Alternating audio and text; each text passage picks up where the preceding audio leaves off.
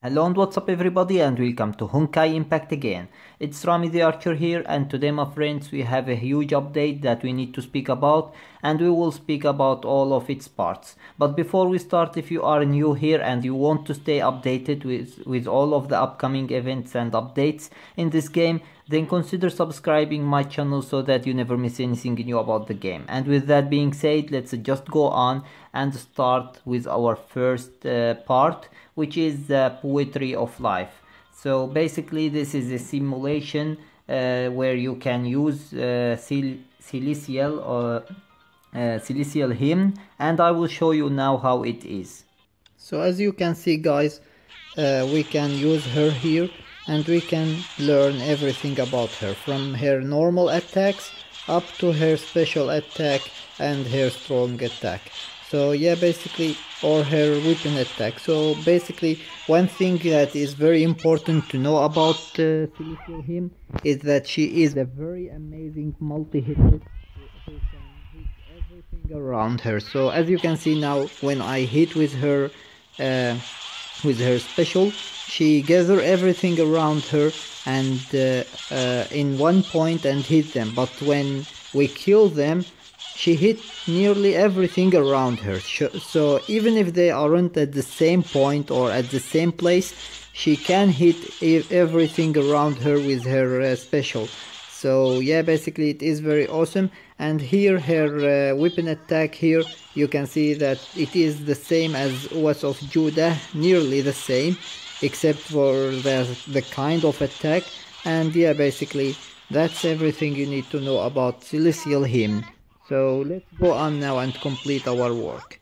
So moving on to part 2, the Rising Moon exercise. Here you can use Flame Sakitama, and you can have and you can see her attacks and special attack, and yeah, basically you can see everything about her. And however, there is one thing that I want to mention here in this second stage. There is this second mission that you need to do, which is the defeating at least 12 enemies. So basically, how do you do it? I will show you right now, because it was a little bit confusing how it was how you need to do it. And yeah, basically it was a little bit tricky from the company, but yeah, basically I will show you now how to do it so that you know. So as you can see now, I will face the first monster or boss. And yeah, basically the trick is that when you beat him, I will beat him right now and you will see what is the trick. And here as you can see, I beat him and they gave me the portal to end the mission, which is here. But yeah, basically if you go, the mission will be end and your second mission won't be success. So as you can see, you just wait a little bit, and yeah, basically a new boss jump in. But this isn't enough, because it will become now 11 monsters. And yeah, basically you will wait a little bit after you beat this one, and you will be able to beat the 13 monster. And yeah, basically they are coming more and more and more. If the more you wait, the more monsters that comes, or the more bosses that comes.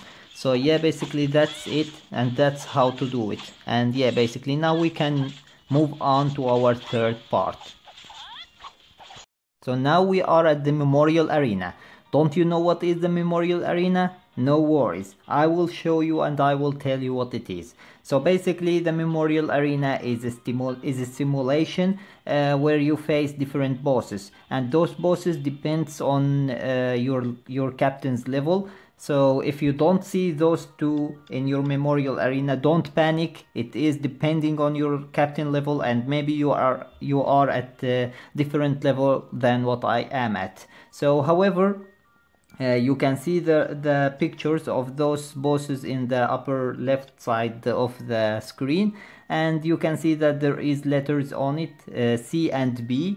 And yeah, basically this guy was a C before I beat him, and when I beat him, he became a B. So basically the more you beat those bosses, the higher the rank they become, and the more powerful they become. And the highest difficulty is SS, which is where they become the strongest they can.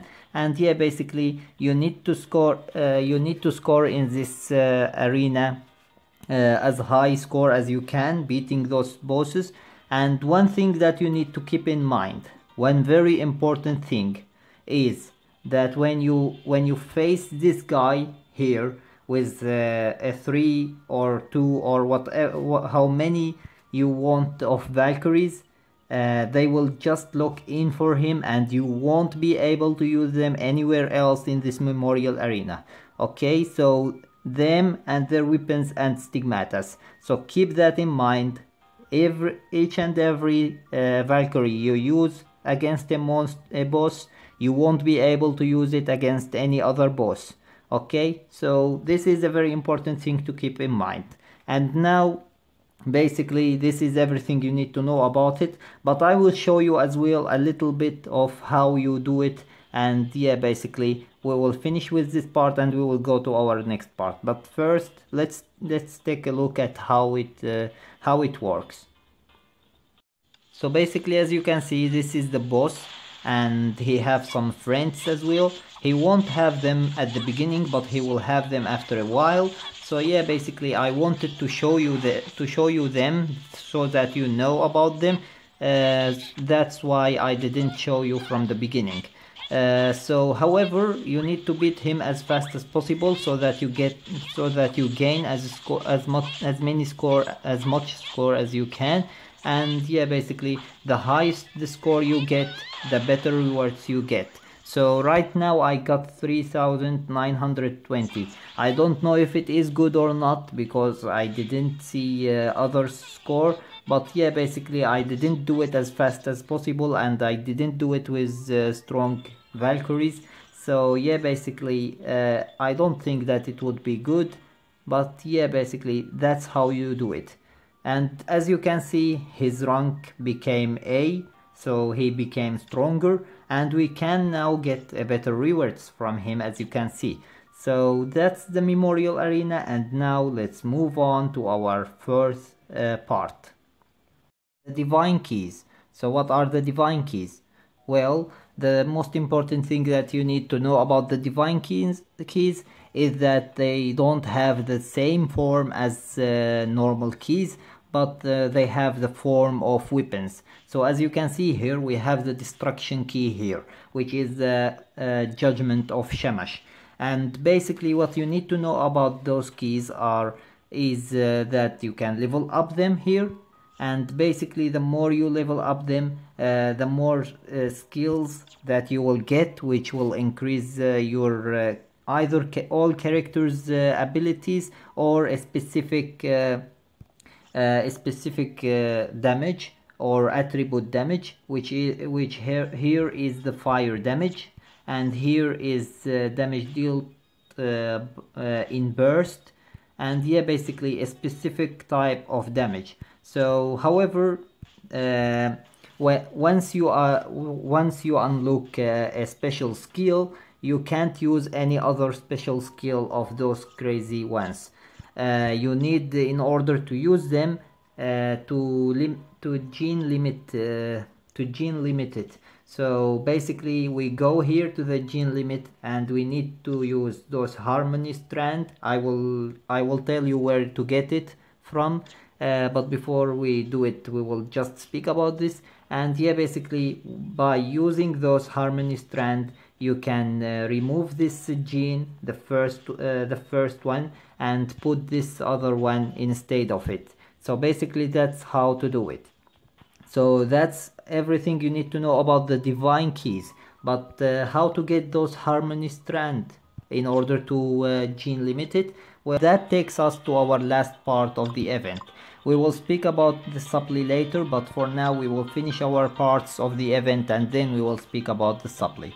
So basically those two gives you the harmony strand that you need in order to gene limit your divine keys. So basically, in order to get them, you need to clear those co-op battles and rights, and yeah, basically get those harmony strands. So yeah, basically one thing that is nice about those stages is that arrow that you can praise on and take a lot of information about the stage that you will go and do it. So you can have information about the enemies and about different effects in the stage. So basically this is very useful in order to plan your attack, or plan which character you will use in these rights in order to get the best results. So with that being said, we are done with all of the parts of this update. We have covered everything, and now we can go to our supply and see it. So last but not least, our new expansion supply with Celestial Hymn and Flame Sakitama in it, and waiting for us to summon for them. So if you find them deserving your crystals, go ahead and summon for them, and I wish you the best of luck with your summons, and I hope that you will get the Valkyrie that you want. For me, I want to gather a little bit more crystals first, and then I will make a video about it and I will upload it. And if you don't want to miss that summon, go ahead and subscribe my channel, and if you have already, go ahead and hit that notification bell beside it in order to get notified when I upload the video. So basically, with that being said, we are done with everything about this new update, and I hope that you enjoyed the video, and if you did, please give it a thumbs up and share it with your friends so that they can enjoy it too.